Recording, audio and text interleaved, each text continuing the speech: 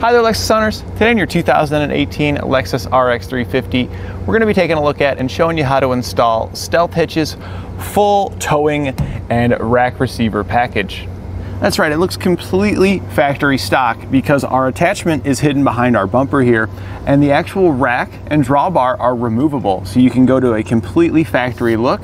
And when you're ready to tow, you can grab your favorite accessories and whichever component you need to attach to, whether you need your rack receiver here for loading up bike racks or cargo carriers, or maybe you're wanting to get some work done, or maybe bring a camper or jet ski with you, you can slide in the drawbar. Either way, each of these slide in exactly the same. You can see they've got the same attachment there. We're going to go ahead and just slide the drawbar in. So we can see that here. It simply just pushes right up into the bottom. So we'll just line it up with the hole down here. Push it into place until it clicks in. Just like that. And then there is a lock mechanism on the side. We always want to make sure that before we hook anything to this, same thing with our rack receiver here, before using it and putting it into service, we're going to push in on that lock tab to make sure it's locked into place, so that way our components here can't go anywhere. Our drawbar here is going to provide us with a 2-inch ball, and it's going to be great for, again, if you have maybe a jet ski or a small pop-up camper or something like that, it's going to be great for it to be able to bring along with you. Being able to swap out to the rack receiver is going to be great for utilizing all those accessories that you may have around, whether that's bike racks or cargo carriers. Both of those are going to work out very well in this. The receiver here is a 2-inch by 2-inch receiver, so it's going to work with just about every accessory out there. And both the rack receiver and the drawbar have a 350-pound tongue weight, which again is going to be enough for those cargo carriers and bike racks. You could have a 4-bike rack fully loaded up with that. The cargo carrier, you will be able to get a lot of gear out of your vehicle, but the largest ones here at eTrailer are going to have a higher rating than that, so you won't be able to load them up all the way to the max, but you should definitely be able to get some more room for passengers and more gear inside the vehicle. The rack receiver here is not rated for towing. This is only for accessories, so it only has a 350-pound tongue weight rating. Our drawbar, though, is rated for towing and has a 3,500-pound gross towing capacity, and that's how much that it can pull behind it. And with that, that's going to be good for, like we discussed, those pop-up campers and jet skis, maybe a small boat. All those things are going to work out really well, as long as you got a 2-inch coupler to hook onto the ball here. Now, there are other balls available here at eTrailer, so if you needed to swap this out for a different size, you could do so. You do just want to keep in mind that that 3,500-pound towing capacity is going to stay the same when you go to put a different ball in here. The only time that it's going to change is if you put a ball in that has a lower weight rating than what this is here. So let's say you put in a ball that only has a 2,000-pound capacity. That's going to make sure that that's going to mean that you only have a maximum of 2,000 pounds gross towing capacity. Now I've got some measurements for you. Our drawbar here from the ground to the top of the ball is about 18 inches. And the center of the ball to the edge of our bumper here is about 4 inches, and the furthest point on our drawbars here right at about 5 3/4 inches. When towing, you also need to hook up your safety chains, and in our full tow package kit here, you will get safety chain loops on your hitch as well. They are going to be located pretty far underneath, and they have a kind of a small opening. So here's our smaller chain, and we can see that hooks in there with no problem. Our larger chain here, when we go to use it, does not look like it's going to work out so well. It looks like it will actually fit. You got to have it at a very specific angle, but it looks like some of those larger chains are going to be compatible as well. Additionally, you may have saw me remove the wiring. The dust boot works out great to attach it to one of those safety chain loops when you're not using it, but when you are using it, this hitch also comes with a 4-pole flat trailer connector, and it's custom fit for your vehicle, so it's a simple plug and play option, so it's really easy to get a full tow package set up on your Lexus RX here with this Stealth Hitch full towing package. Your wiring is going to give you all of your necessary lighting signals, which include your left turn signal, right turn signal, tail lamps, and brake lamps, keeping you DOT compliant in all states.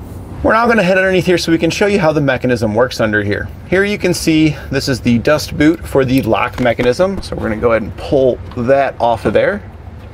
And there's our lock. You'll receive 2 keys with your kit to unlock it.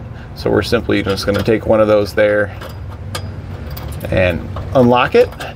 Once we have it unlocked, there is a twist handle on the opposite side. We're just going to give that a twist here. And you can see as we twisted it, it just drops out of there. It also locks itself in that released position. And that's great because now that we've got it this removed, installing something is as easy as just pushing it straight up, and then it clicks itself right back into that position that holds it into place. We always want to make sure we push our lock tab back in before we go to use this into service. We're going to go ahead and swap this out for our rack receiver so you can see that one as well. So we're just going to twist this again until that drops out of there. We'll grab the rack receiver. That slides up into place and we'll lock it in before we go to attach any accessories to that. With our rack receiver, this is only for accessories. You'll secure your accessories using a 5/8" hitch pin and clip. One doesn't come included with the hitch, but we've got a lot available here at eTrailer. And I would recommend getting a locking one so that way nothing's gonna walk away from your hitch while it's on here. Since the rack receiver is here, is locked on completely to your vehicle, you should lock on your accessories as well to keep yourself safe. It is a 2" by 2" receiver. We talked about how great that's going to be for all your accessories, but we're going to give you some additional measurements here so we can see how those accessories are going to work in this hitch and your vehicle here. From the center of the hitch pin hole to the edge of the rear bumper, it's right at about 2 inches. That's important when determining if your accessories can be placed inside the receiver without contacting the bumper, and if they can be placed in the upright storage position without contacting the bumper. And from the ground to the top inside of the receiver tube, it's right at about 15.5 inches. And this is important when determining if you need a drop, a rise, or a raise shank on your accessories. Now that we've gone over some of the features, why don't you follow along with us and we'll show you how to get it installed. We'll begin our installation at the back of our vehicle underneath on the passenger side. Your tow hook is going to be located here on the frame rail, and there'll be 2 bolts that hold it in. We'll use a 17mm socket to remove these 2 bolts.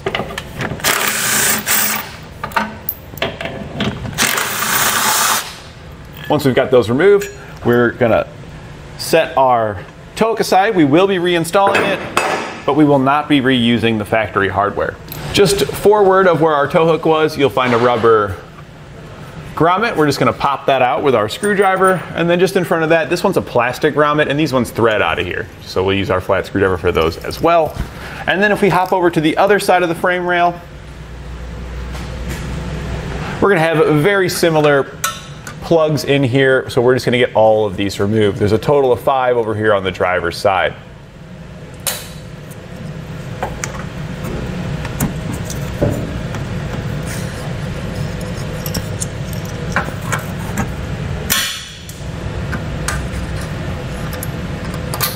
We now want to just make sure that our weld nuts are cleaned out. You're going to have 3 weld nuts on each side. We're going to use a little bit of rust penetrant, spray it up into those holes.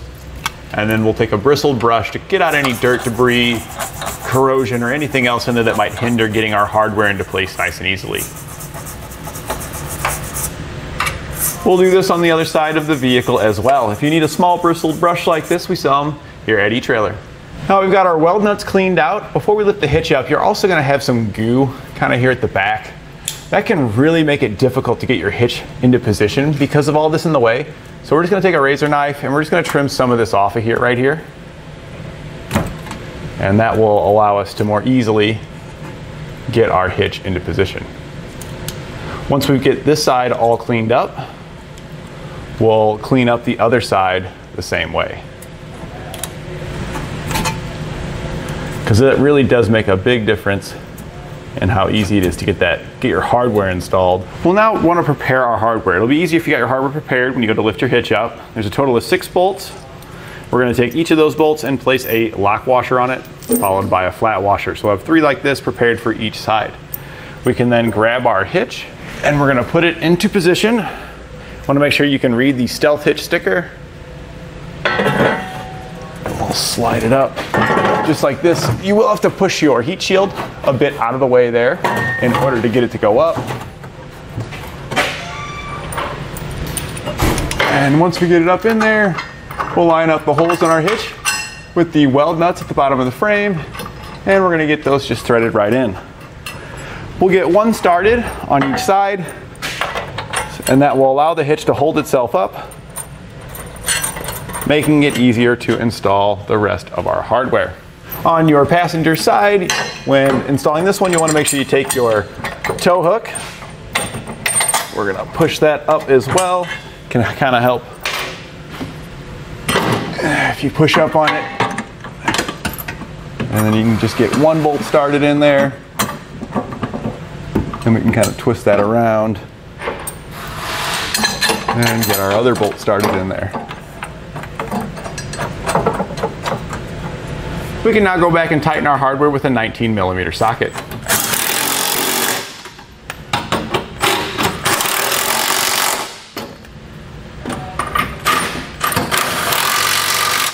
And then we can torque our hardware to the specifications outlined in our instructions.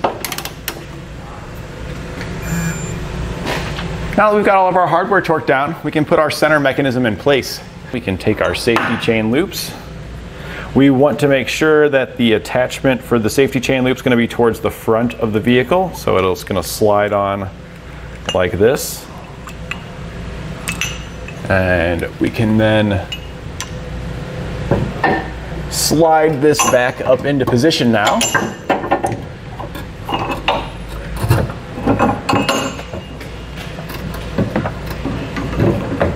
And it is pretty tight.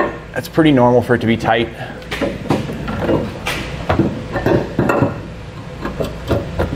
There we go.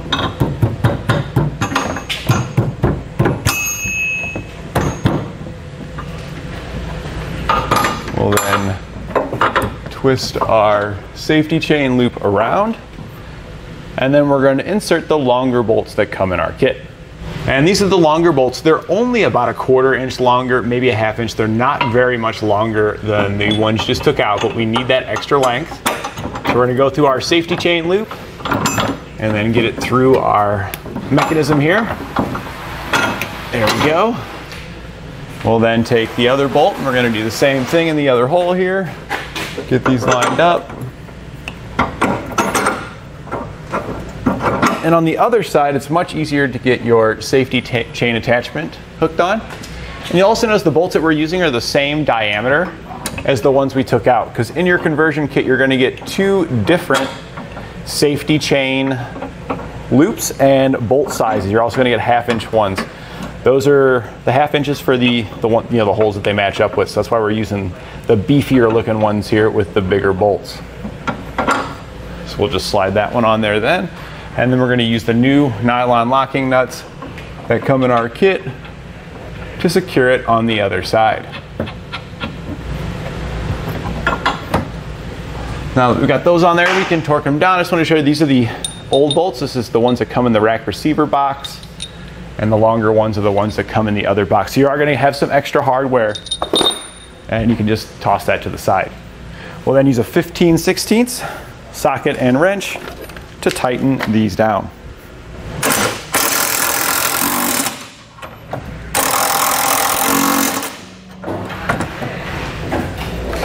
We'll then torque our hardware to the specifications outlined in our instructions. So now that we've got our hitch fully installed, what is left now is to prepare our drawbar. The ball we'll have to install onto the bar, and we'll get our wiring installed. We'll go ahead and get the drawbar prepared real quick so we can get that clicked in there, show you what that's going to look like. To prepare our drawbar, we're going to take the mechanism here where it clicks in. That's our drawbar. We're going to take the ball that comes in our kit. That's going to slide down right into there like that.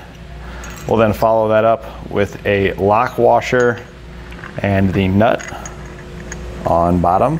You can go and get those tightened down. And then we're over here at our vise because we're going to need to hold this all together, hold our ball and everything while we go to tighten this down. And it's a pretty high torque spec. I also like to take the ball, and it's not necessary, but I like to line up the horizontal flat spots here with the drawbar. I think it just looks nicer that way.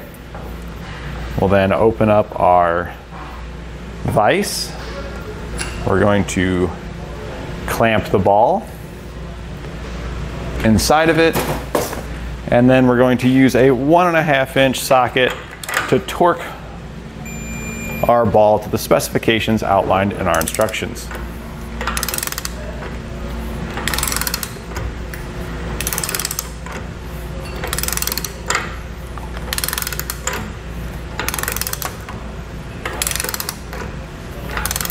I'm doing it like this so I can keep pressure on this to keep it so that way that ball's always in line. Now that we've got it torqued down, we can just slide that out of there and it's nice and straight. And this is now ready to insert into our rack whenever we're ready. So we're just gonna go ahead and get that inserted so we can see what it looks like. And that just clicks into place there. And of course, we always want to make sure we press that lock mechanism in to make sure that that's not going to come out of there. So we've got the hitch fully prepared now for towing. Next, we'll need to get our wiring set up. So that way when we are pulling a trailer, we've got all those necessary lighting signals. Our vehicle here has a factory tow package, and the wiring that comes with it plugs directly in, so it's an extremely easy Stealth hitch to install to get your whole Lexus ready for towing for just about anything you want to put it through. And the wiring's super easy because there's our connector right there. We're on the driver's side at the very back corner, just above our exhaust pipe. You can see the white cap right there. We're going to press in on the release tab and then remove the cap. Here's the release tab there that I was pressing on. We can just set that aside, we won't need it, and then we'll grab the wire harness that comes with our kit. This is going to have a custom fit connector that's going to plug directly in to that factory connector there. So we'll just simply give it a click. That's going to put it into place, and then we can take our wiring here and we can bring it over to the center of our hitch where we can secure it with the included zip ties. We can now install the dust cap. The exposed pin there is going to be on the same side as the little hoop there. So we're just going to slide the hoop over the end. And this will just go over to protect it from corrosion. You will get some dielectric grease included with it. We're not going to be putting it on here today for demonstration purposes, but you'll want to squirt that up inside of here to help protect it against rust and corrosion. And then when you're not using your wiring, you can simply wrap it around here and we can secure it to the safety chain loop on our hitch. At that point, it's just cleaning up any of our wiring. You can use some more of the zip ties included with the kit if you wanted to further secure the wiring and snip off any excesses that you have there. We've now gone ahead and plugged in a tester because really at this point our installation is complete, but we want to make sure everything's working properly. You could plug into your trailer. However, I highly recommend getting a tester like you see here. You can get this here at eTrailer, and this way you can ensure your vehicle's working properly, because if you have any faults on your trailer, it could give you a false reading whether or not your vehicle's working properly. So now that we've got it plugged in, we want to make sure that we've got our left turn signal, right turn signal, tail lamps, and brake lamps. And we can see all of our signals are working properly back there. So at this point, we're ready to load up our favorite accessories, hook up to our trailer, whatever we want to do, and hit the road. And that completes our installation of Stealth Hitch's full rack receiver and tow package on our 2018 Lexus RX 350.